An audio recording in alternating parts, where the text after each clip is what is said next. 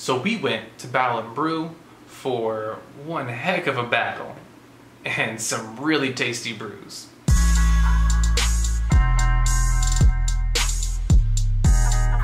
We made a video a few months ago. Actually, it was like in 2017. It was quite a while ago. The events manager sent us an email and was like, oh, we really like your video. Thanks for doing it. And let us know if you're coming back. Your friend, Larry, shout out to Larry, he invited us to go to the Atlanta Rain Overwatch competition. And Battle Brew was going to be like hosting like an event for it. And it was wild. Yeah, so crazy. So many people were there. Ah, oh, so many. You know what? Let's just show them. Okay.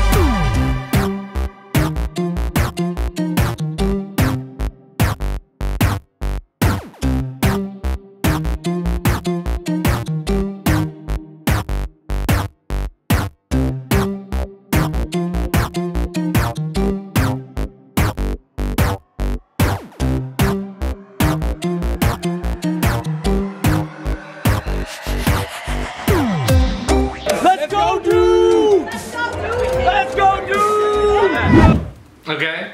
That's what I'm saying.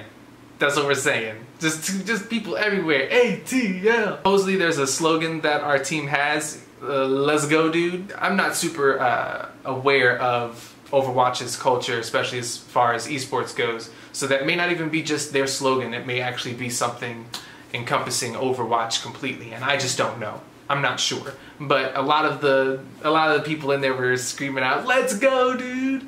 And so I tried. It wasn't, my "Let's go, dude" wasn't so good, but that's okay. That's okay. I still had a really good time. Really cool watching the teams battle it out. It's like individual states now. It's almost like a football team or a basketball team where different cities, Atlanta, San Francisco, like Dallas or Houston, yeah, you know, like every, you're right, Dallas. Yeah, every city has a esports game or esports team now.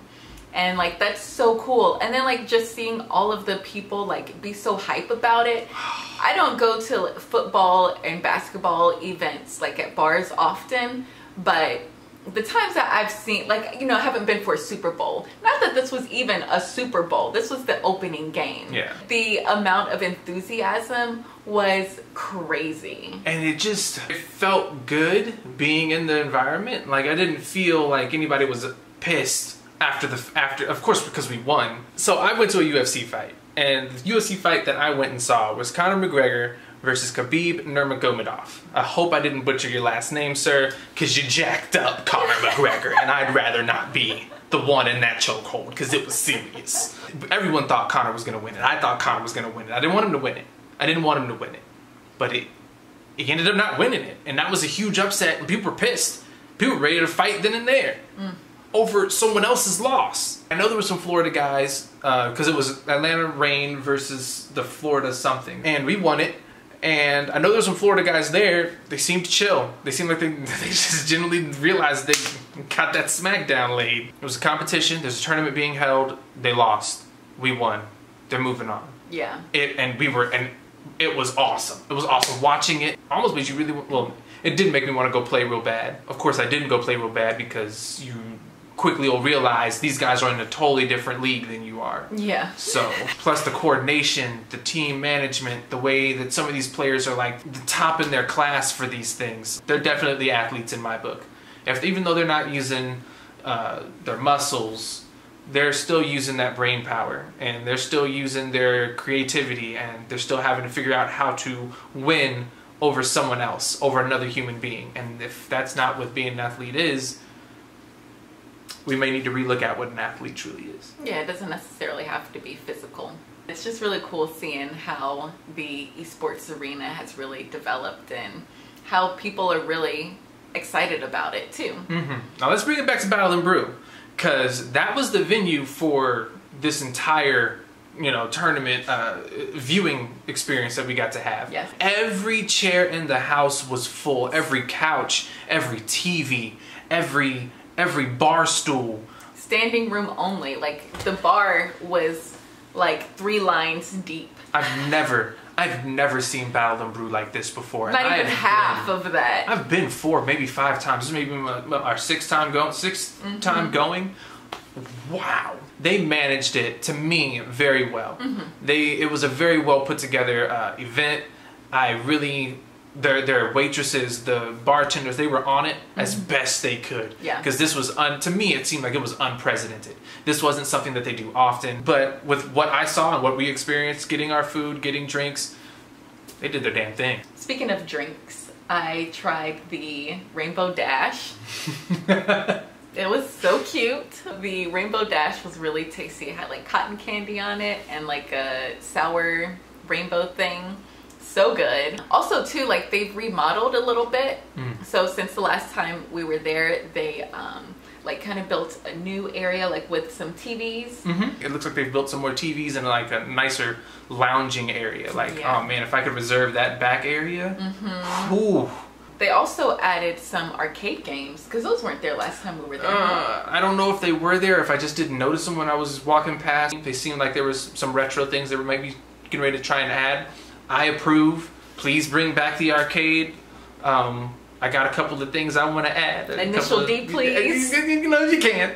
If you can just put a little initial D cabinet in there. You know, just not asking for too much. You know, I got my card. I'm ready. So they have a really good selection of food.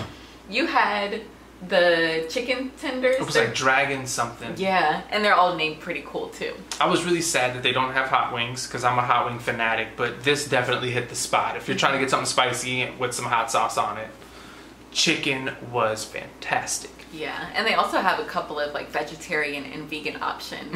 I had some teriyaki stir-fry. Yeah, that was good. I took it home too because you couldn't eat it all. Yeah, it was a lot. And they also have like hummus too. And of course they have great finger foods for gamers, so that's awesome. And also too, since the last time we've been there, they've extended their hours. So when we were there last time, they only opened at 5 p.m. But now they open earlier. I'll have to put the hours down in the description box because I don't know off the top of my head. And they are letting kids come in too. Which is awesome. Hopefully I'm going to be able to bring my nephew there because he's becoming a game fanatic himself. Of course, Fortnite. But I think having him in that environment, kind of seeing that there's other kids like him and that there's adults and that it's that he needs to really hone those skills and get better because there's a real avenue for success through video games. Battle Brew, it's where you want to be. Yeah, definitely a cool spot for gamers and non-gamers alike. There's plenty of things to do either way. So we love Battle Brew. Thanks so much for inviting us out, and we hope you guys go check it out yourselves. Absolutely. As always, you guys, this has been an Our Green Branch video. I am Tues-Fri. And I'm Ariel. Thank you guys so much for stopping by. We hopefully will see you guys in the next one. Yeah. Don't forget to like and subscribe and hit that bell, because all those things are important. And comment down below. We'll catch you guys later.